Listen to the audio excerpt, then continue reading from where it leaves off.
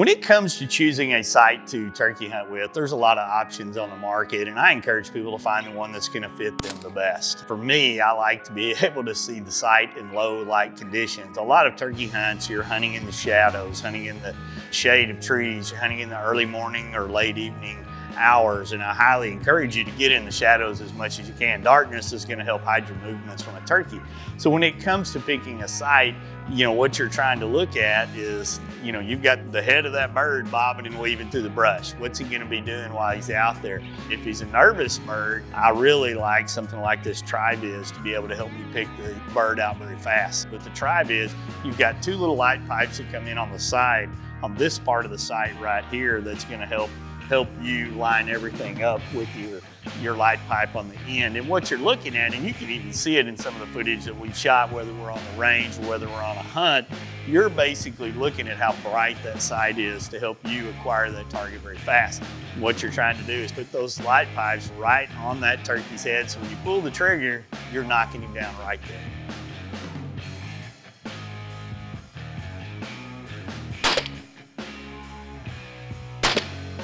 That's a dead one. I mean, look at all the pellets in his brain right there. So, feeling good about the sight picture of what we're looking at with that HiViz sight. Feeling good about the pattern. Feeling good about the choke. Now it's just about getting those turkeys to get out there and participate. I mean, that bird there, he's not even flopping anymore. He's done. He's fried. He's ready for dinner.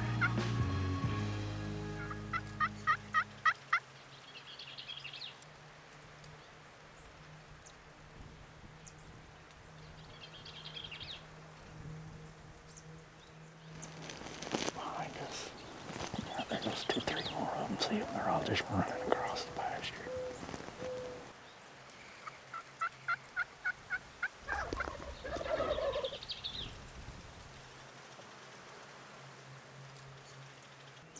A whole bunch of them coming down the pasture to the right, Kevin.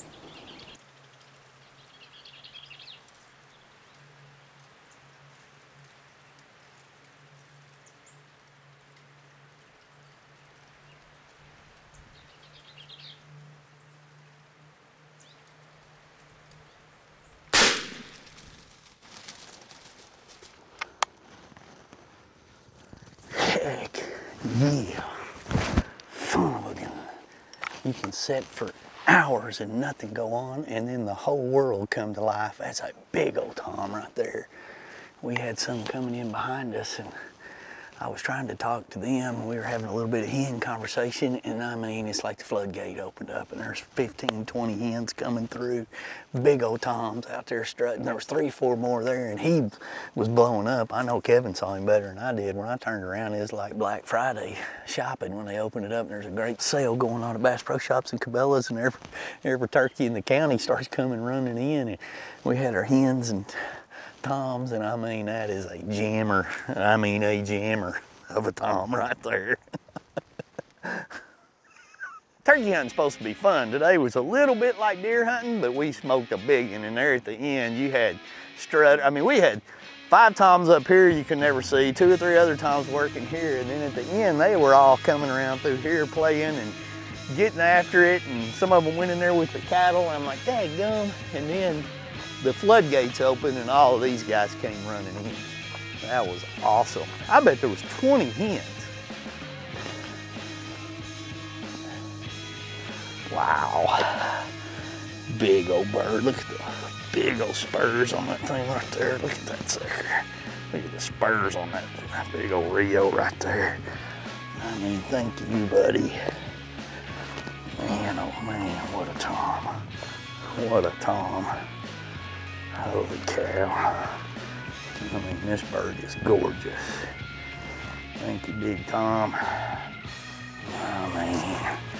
That's a jammer. Turkey hunting to me is just, there's so many different things about it, whether you're setting up, running, gunning like we like to, or you're ambushing them in the afternoons when things are slow. We got 20-mile-an-hour winds right now, and Bluebird Day. It's been a tough turkey season, really, by all accounts. Everybody I talked to is really, having a hard time getting them to gobble, but when it goes together, it's just the most incredible, fast-paced thing. Bam, it's done, and that's what we got here. We're gonna get this guy tagged, get out of here, let these birds get to roost. They're roosting 200 or 300 yards down there, and we'll let them have their space. And just like that, the HiViz TriViz shows us why it's such a powerful and necessary sight to utilize when turkey hunting.